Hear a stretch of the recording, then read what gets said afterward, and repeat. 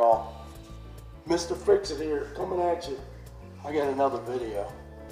I got like 5 more things that I got to review. So I got to get on it. This is a review for Home Depot seeds. This is the Intermatic sensor. Okay, so this is a motion sensor.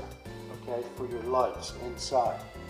So you say, why do I need a sensor? I got a switch. Well, some people just want their lights to turn on when they come in a room. Okay, so they don't like the switches. Some people have switches and these. Now, the most impressive thing I like about this is I would want it somewhere that it's inconvenient to go find the switch, the light switch. So I found I'm going to put mine in the hallway, okay? Because when I come out at night and go get a snack, you know, I can't find the light switch. I got to go down the wall with my hand, you know, get it all dirty and then find the switch. So with this thing here, you're just going to come out of the bedroom and it's going to pop the light on as long as you got the light switch on. Now what you do is, this is the unit right here. Okay, it looks like a fire alarm really, or a smoke detector. So it's going to need its own box, okay? And you're going to have to put the box in, so you may have to hire a professional.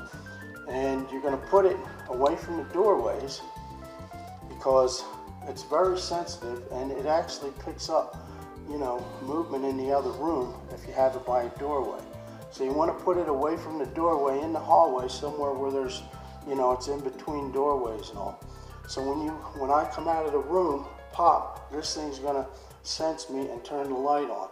Keeps it on for, I think it's like 30 seconds to 30 minutes. So you can choose. Okay, on here, there's, you gotta take this cover off. So you pop this cover off.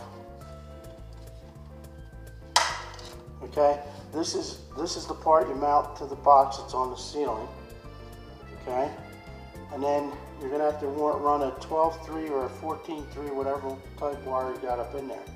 You gotta fish that down to that box, and you're gonna tie, you know, this goes into the power wire, and then this becomes the power wire. Okay, so this is gonna go to your light, the one that's connected to the light. Okay. And this is going to go to the one that provides the power for the light. So, yeah, you know, it's not really that easy to explain. So, if you really don't get electrical, you should hire a professional. Anyway, this is the unit right here. This is the base. This goes up onto the ceiling and gets secured to the wall. Then this snaps into it. Now this cover comes off of the base here. Try not to break it.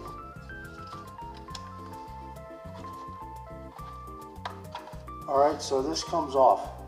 Then under here is all your switches and sensor settings. So you're going to go, you can see the one sensor for how long the light stays on.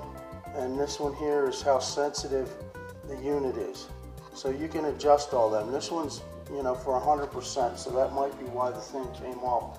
Because I set this up, you know, just temporary to my bathroom light, because that was easiest to get to and I didn't need a ladder. So I hooked it up, so it was pretty cool. I would just go in the bathroom, turn on, walk out, it shuts off.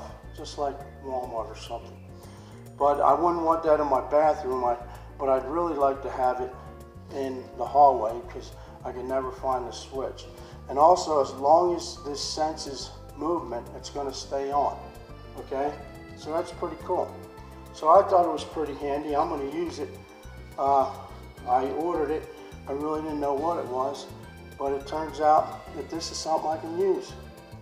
So if you pick one up, it does have instructions with it, and it tells you how to hook it up, okay? And it also has a little packet. I love these hardware packets because I always lose the little screws that go in the boxes and all and wire nuts. So you got everything you need right here, okay? So again, that was the ceiling mount. And you can mount it to a wall too if you want. It don't really matter. Just so it hooks to the light you want it to affect. But the Intermatic sensor, okay, for your lights. All right. You have any questions? Leave them in the comments, guys.